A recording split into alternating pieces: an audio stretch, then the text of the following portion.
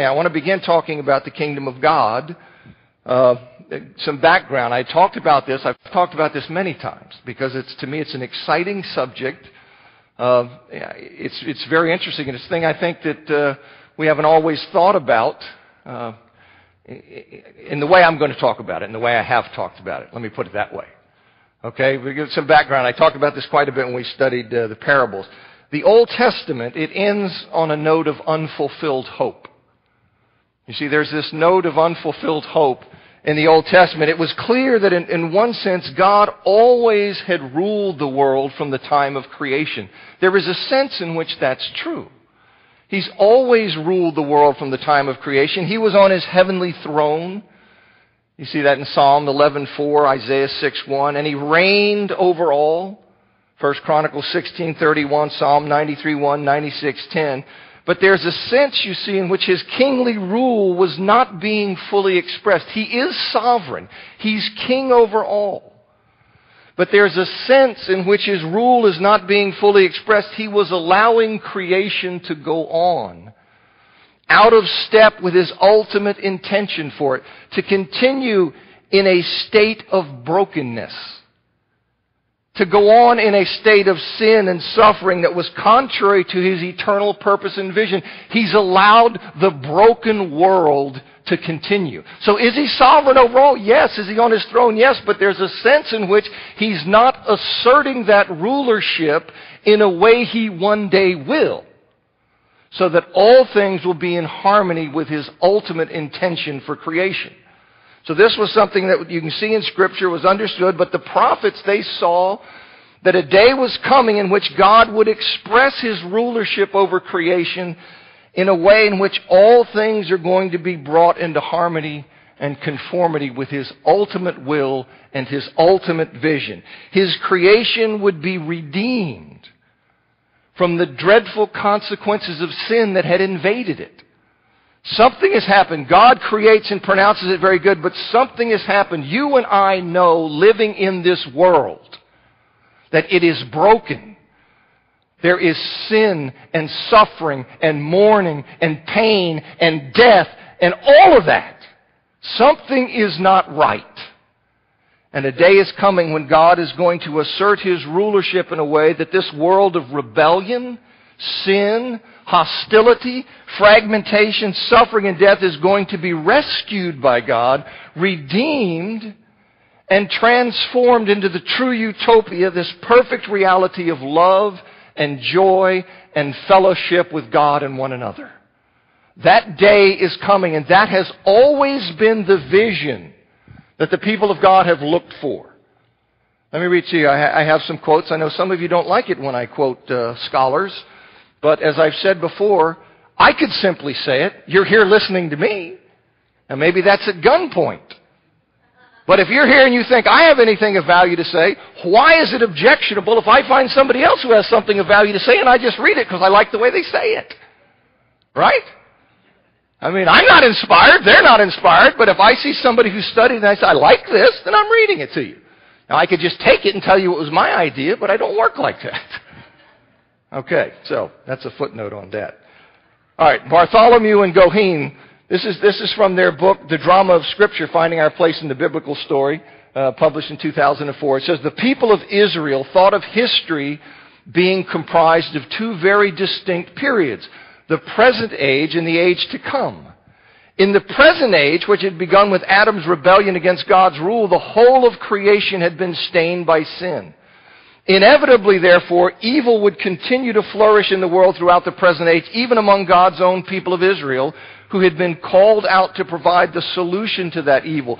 But in the age to come, God would intervene to cleanse and renew His creation. On that day, God would express His authority over creation. He is sovereign. But on that day, He would express His authority over creation in a way He was not doing at present. He would, in His sovereign power, bring creation to its ultimate fulfillment. At that time, He will be king. He will be king, as it says in Zechariah chapter 14, verse 9, in a manner unlike the present. Is He king? Is He ruler? Yes. But is there a sense in which He will be king? In a sense in which He will take His sovereignty and express it over creation in a way that all things will be fixed? Will be brought into harmony with His ultimate? Yes. That's the hope. That's the vision. God is going to set all things right. Robert Saucy says in his chapter on eschatology in the Bible from the Expositor's Bible Commentary, he says, according to the Scriptures, there's a sense in which God has always ruled and is even now the king over all creation. Cites some text, Chronicles 29:11, Psalm 103:19. But there's another thread of truth that views the kingdom as yet to come. Zechariah 14:9, Matthew 6:10. It is this last theme that dominates the eschatological hope of Scripture. While God rules over the affairs of the earth with nothing occurring apart from His permissive will, He has allowed sin and rebellion to enter history and Satan to have a certain dominance as the God of this age. God's rule might be said, therefore, to be over the earth, but not directly on the earth. Whether you like that characterization or not, what He's saying is that God has allowed this brokenness to occur and continue, but He said He's not going to allow it to go on that way forever. He's going to fix it. It is the coming of God to establish this latter condition, to bring His kingdom to earth in the vindication of His sovereign holiness that has constituted the hope of God's people throughout all time. This is what we're looking for. This is what Israel was looking for. This is what we've all been looking for. I. Howard Marshall, he's another New Testament scholar, he says in his book, Jesus the Savior, the kingdom of God is the full and powerful manifestation of the sovereignty that God already exercises over the world. It is the full and powerful manifestation of the sovereignty He already exercises. It is when He will come and assert that authority in such a way that all things will be brought into harmony with His ultimate will. That is it. It's this divine utopia that God is going to bring about. Now, the Old Testament, it uses different imagery to refer to this blessed state that God is going to create. It has a number of different pictures that it puts out to refer to this. The imagery, it varies in how sharply it distinguishes the blessed state from our present existence, but all of it says, all of these pictures say, in forms that would be relevant to ancient Jews, that a time of divine blessing is coming. It says that the failures and the sufferings of the present age would be put to rights in the coming age. But there are different pictures of how that comes about. Sometimes the Old Testament speaks of the restoration of Israel to greatness and the coming of a new king like the great King David. Sometimes it speaks of God's healing of the world's sicknesses and hatreds. Sometimes it speaks of God's people being freed from oppression. Sometimes it speaks of renewed prosperity and justice for the poor. Sometimes it speaks of war and the weapons of war being abolished. Sometimes it speaks of death being swallowed up and tears being wiped away. Sometimes it speaks of alienation between God and man being removed. Sometimes it speaks of God's Spirit being poured out in a new way, and sometimes it speaks of a new heaven and a new earth. All of these are pictures that are saying, unlike this broken world, a time is coming when God is going to set things right. God is going to fix things. Now, in the first century, Israel is weak, poor, and under pagan rule. They're dominated by Romans, pagans. That's their state in the first century. Graham Goldsworthy, in his book, According to Plan, The Unfolding Revelation of God in the Bible, he says the return from exile, you remember they're exiled, and they go into Babylonian exile, 587, 586. They go into exile. He says then they return. He says in 539 the return begins. He says the return from exile results in only a pale shadow of the predicted glorious kingdom for the people of God. That's why I said, see, the Old Testament ends on a note of unfulfilled hope. It is not like God has promised these things. We go into exile, we return, and that's it. That we're now living the fulfillment of all that God had. No, you see. There's this sense of, wait a minute, there's something else that God has promised. This isn't the fulfillment of the magnificent vision that God has prophesied. And here's what Thomas Schreiner, now he's a New Testament scholar, this is from his book, New Testament Theology, published in 2008. He says, the prophets promised a new creation, a new temple, a new covenant, and a new king. The exile would be over and the wilderness would bloom. The great promises in the prophets, however, were not fulfilled when the exile ended in 536 BC.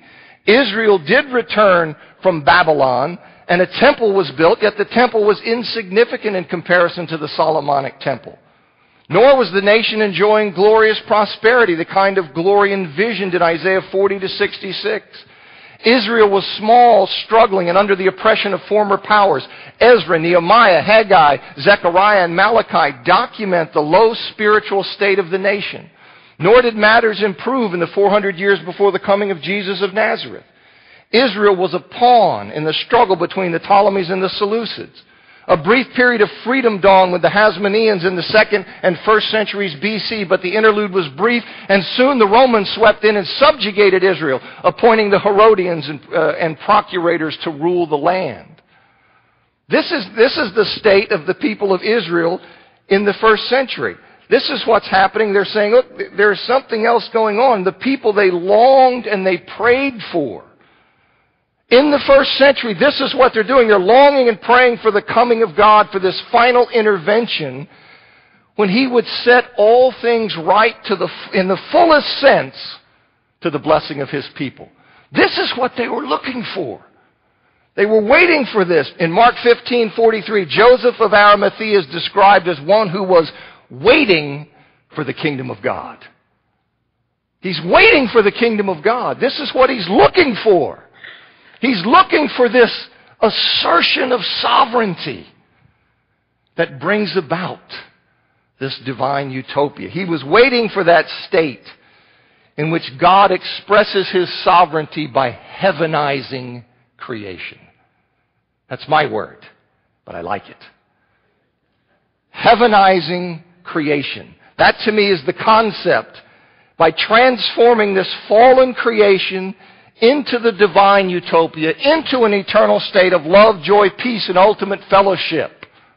The perfect existence. The perfect reality. This is what they're longing for. And it was into that religious, social, and political environment that Jesus comes saying, the time is fulfilled. The kingdom is at hand. The time is fulfilled. The kingdom of God is at hand. Mark 1:15, he says in Matthew 12:28, but if it is by the Spirit of God that I cast out demons, then the kingdom of God has come upon you. Whoa. Wait a minute. Wait, this kingdom that we've been longing for, that we've been waiting for. Wait, the kingdom of God has come upon you. Luke 17:21, he says, for behold, the kingdom of God is among you. You see, Jesus comes announcing the arrival of God's final intervention in history, this ultimate expression of His kingly rule on the world. Let me read to you what David Wenham says. David Wenham was a lecturer in New Testament at Oxford University for many years. He says, to sum up, in proclaiming the kingdom of God, Jesus was announcing the coming of God's revolution and of God's new world, as promised in the Old Testament. God was at last intervening, Jesus declared, to establish His reign over everything, to bring salvation to His people and renewal and reconciliation to the world. But fortunately, Jesus didn't announce His message in such general theological terms. He announced it primarily through vivid, concrete parables. When we went through the parables, spent a long time going through them, I tried to bring those things out and bring them to your attention. Now this created a great deal of excitement. You know, excitement, you can imagine. People have been waiting for a long time. This is the hope of mankind, the hope of history. He comes saying, the kingdom of God, the time is fulfilled, the kingdom of God is at hand. So you can see why people say, well, how did Jesus get such traction in this buzz? Here comes a miracle worker announcing the arrival of God's long-awaited kingdom. Well, you can believe that it created excitement, but it also created suspicion and opposition in other quarters. There was great excitement, great crowds, great buzz. But there was also opposition and suspicion. It also led to a misunderstanding because of incorrect ideas the Jews had about the coming and the nature of the kingdom of God. They had some things on wrong, and Jesus was going to have to correct those misconceptions about how this kingdom of God for which you are waiting comes. He had to set some things straight. Many of them thought the kingdom would arrive through or in conjunction with military conquest. See, they thought that, or more specifically, through or in conjunction with the expulsion of the Romans and their supporters from Palestine. They thought, listen, that's how it's going to come about. We're going to have some great ruler arise. We're going to give the Romans the boot. We're going to become a dominant military power, and we'll basically rule the world, and all will be well that way. So there were some that had that concept, but as Wenham notes, he says Jesus had in mind a bigger revolution than that. God's revolution was to be a total revolution, overthrowing Satan and evil and bringing earth and heaven back in harmony. And this would not be accomplished by force of arms, but unbelievably, so far as the disciples were concerned, and who blames them, through suffering and death. He has something bigger in mind and a different way of bringing it about. Now, they also expected that the kingdom to come suddenly and decisively. This is a crucial thing. The Jews looked forward to this day they had been waiting for. They looked forward to the kingdom to come suddenly and decisively. They thought God's intervention was going to be a one-shot deal. The day of the Lord where the old age would be terminated abruptly and the new glorious age would begin. This was their picture. We're going here, boom, new age. This is how they understood it. You remember Luke 19:11, where the people supposed that the kingdom of God was to appear immediately upon Jesus' arrival in Jerusalem. This was going to be the time. Here we go, and there it is. So Jesus had to straighten these things out. Their aspect of thinking, Wenham has diagrammed it this way. I've shown this to you before. I've shown this to many people before. But here you see the old age, their concept, old age, day of the Lord, new age. That's how they envisioned the coming of the kingdom of God. That's how it would play out. And this caused people to wonder, well, how could Jesus be ushering in the kingdom of God? How can it be possible that He is ushering in the kingdom of God when all these hallmarks of the old age, all of these hallmarks of death and mourning and suffering and pain and division and fragmentation, all these marks of brokenness are still here? How can He be ushering in this when all of these marks of brokenness are still here? And you remember, even John the Baptist began questioning as he sat in Herod's jail whether Jesus was in fact the one who would bring the kingdom of God. You say, how could that be possible? He testified to it. You sit in a jail when you have certain expectations of how things are to play out, and you tell me. It makes perfect sense to me, actually. Did I make a mistake? Are you the one who is doing this? Why is Herod still ruling? Why does he still have the power to throw me in jail? I'm a righteous man. The kingdom is to reverse all that stuff. You're bringing the kingdom and I'm rotting in jail. I don't get it. So you see that this was something that happened. Jesus, of course, he explained in a number of parables and elsewhere that the kingdom comes in two stages. He told parables specifically on point that the kingdom comes in two stages. It is introduced or inaugurated, as it's currently or commonly said in theological studies. The kingdom was introduced or inaugurated. Then there's an interval of time. And then there's a decisive intervention when the kingdom is consummated or finalized. So you have an inauguration where the kingdom is pulled in. It begins. There is a period of time. And then there is this final intervention when the kingdom is consummated. You say, well, I don't know about that. I could give you many people. I've told you before, some years ago, I was at a Evangelical Theological Society conference, and the guy said, one of the guys there, I can't think of his name right now, That's just the way it works when you get older. Brian Vickers. I went to a talk. He's a New Testament scholar. And he said they're hoping that Jesus comes back soon so they can stop talking about the already and the not yet. It's at that level of understanding and acceptance, you see. So I want you to see some of the things I want you to see. What I'm saying to you is not the least bit weird. If it strikes you as weird, I'm standing in a big stream. Okay? A lot of people sit here and say, all right, yeah, we're all on the same page. From all kinds of different groups. So what I'm saying to you, so sometimes when I quote people who are scholars, you can say, okay, maybe it's not weird. Maybe this guy just didn't dream this up himself. Okay, so that's part of it. Samuel Michalowski says, while Scripture recognizes the reign of God as being eternal, it acknowledges that His sovereignty in the evil-infected world is only partial, in the sense He has not fully expressed it.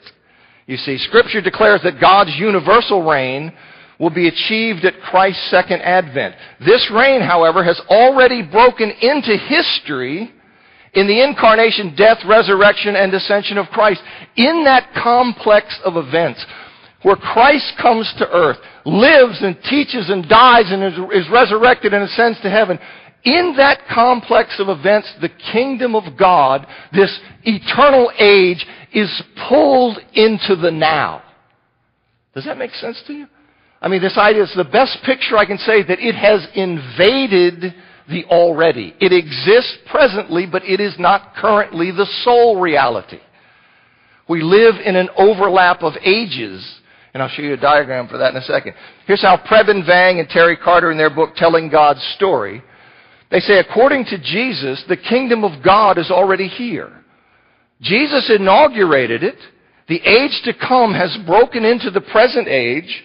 God is making His presence felt already now, yet the kingdom of God is not here in full. Evil still exists. God does not yet fill all in all. This will only happen at the time of consummation, when Christ comes back. We now live between the times. The promised age to come has already begun, but is not here in full. The old age is still here as well. You see, that's what I mean when I talk about an overlap of ages. Here is a poorly drawn diagram. But this is from David Wenham's book. And this is the idea. And I think it's depicted here. Do you see? We have Jesus coming, where the kingdom is inaugurated and brought in, but the old age continues until Jesus' second coming, and then the kingdom goes on as the sole reality. You see, so the kingdom is a present reality, but it's not the sole reality. And there's a time is coming when that kingdom will be consummated. So Jesus, when He said these things in the context where people were expecting here, boom, there, He had to straighten them out. You see, He's a theologian. What do you think all this stuff is He's talking about? Why doesn't the Bible simply say, Jesus came and died for our sins? Why does it have all of His teaching in it? Well, it doesn't matter. It's just about He came and died. What is it? What is all this stuff He's saying? Okay, He's saying a lot. And this is part of it, and this has tremendous implications for how we live.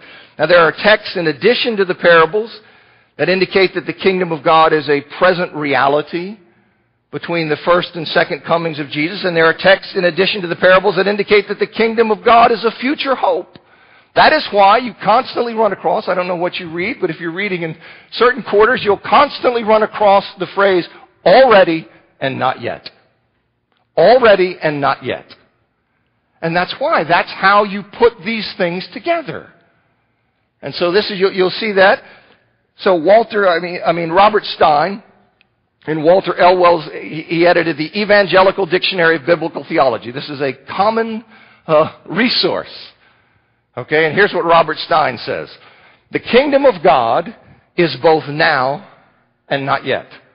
Thus, the kingdom of God is realized and present in one sense, and yet future in another sense. This is not a contradiction, but simply the nature of the kingdom. You see, the kingdom has come in fulfillment of the Old Testament promises. A new covenant has been established, but its final manifestation and consummation lie in the future. Until then, we are to be good and faithful servants. We are in this overlap of ages to reflect the vision of the eternal state. See, we are to be people who are working in conformity with what is the eternal state that God is building. What is His eternal vision?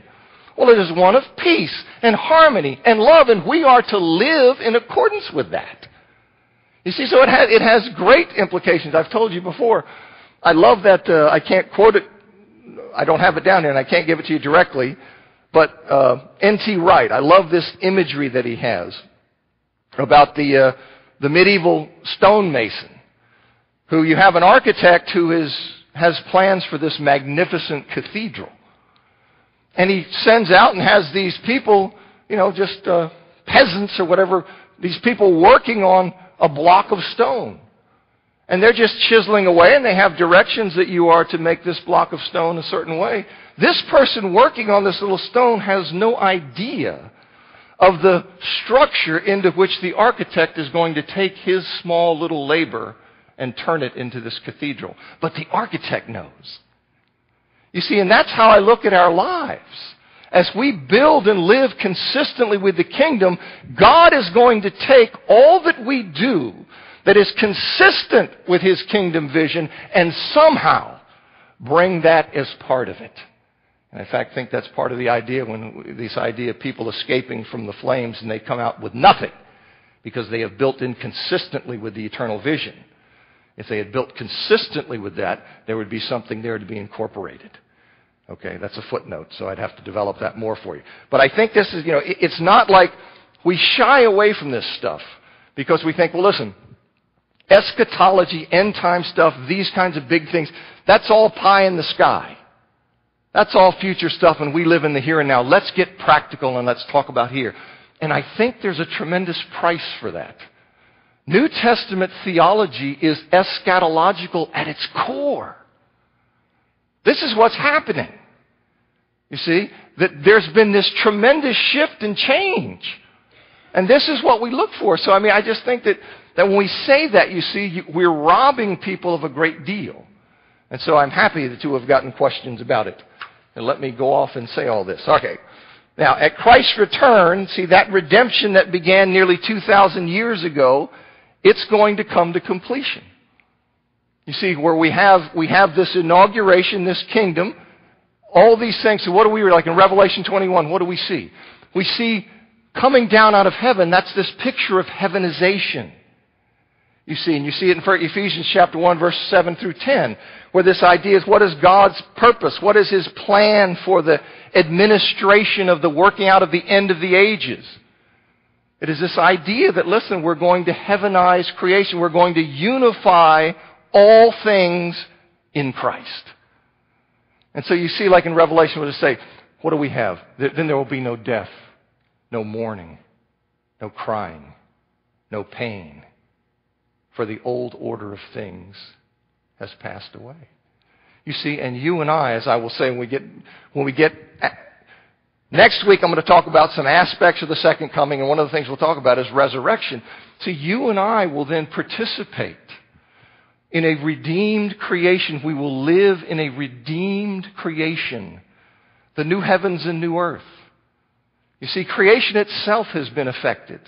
As Paul says in Romans chapter 8, all of creation is groaning, having been subjected to futility. This is the curse. This is part of the dreadful consequences of sin in this world. All of creation is waiting for the redemption of the sons of God. So what? Together, you see, we will be redeemed in that fullest sense of having resurrection bodies, and we will live our lives in a new heaven and new earth that God is making. That's going to be a perfect dwelling, a perfect place. And you see, in that reality, what will there be? It'll be nothing but love and joy and fellowship in the immediate presence of God. See, there's no hope like that. That's why I pull my hair out when the society spends all its time on things that are relatively trivial, right? And we don't talk about this. We don't talk about what is going on, what is God doing, where is creation going. We talk about and get worked up about so many other matters. But Christ is going to return. The redemption that he began nearly 2,000 years ago will come to completion. See, this is the time when in Revelation 11:15 the heavenly voices say, the kingdom of the world has become the kingdom of our Lord and of His Christ, and He shall reign forever and ever. You say, what do you mean? He's reigning. I know He's reigning, but do you understand the sense then? Do you understand? See, at the consummation there is a sense in which His reign is finalized. And that sense has been introduced and begun. The seeds have been planted. We've had something put in that spreads out, and what does it wind up in? It winds up in this. You say, how can your small, tiny beginning, Jesus, how can you, with just a handful of people, have the audacity to be saying that you have launched the kingdom of God? Look at it. It's nothing. And then he tells these parables.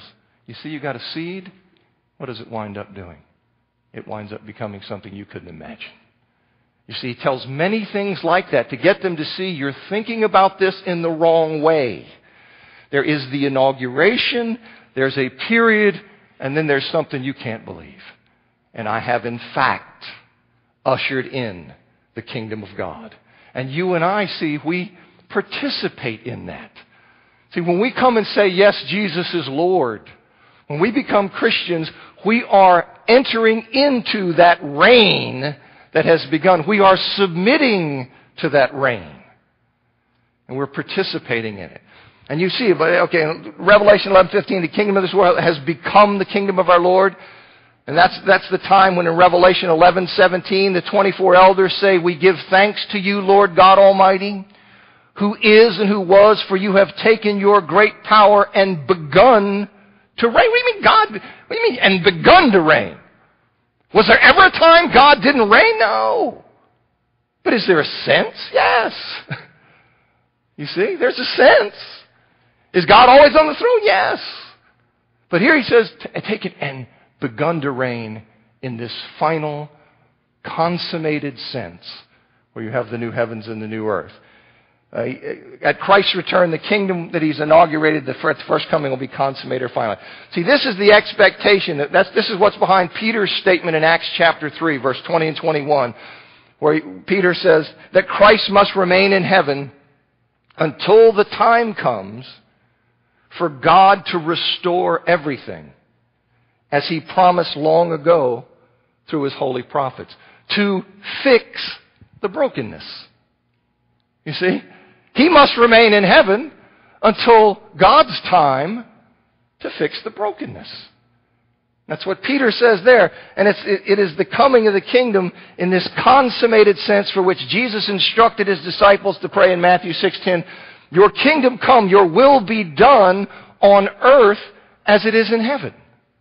I know I've heard many different takes on that.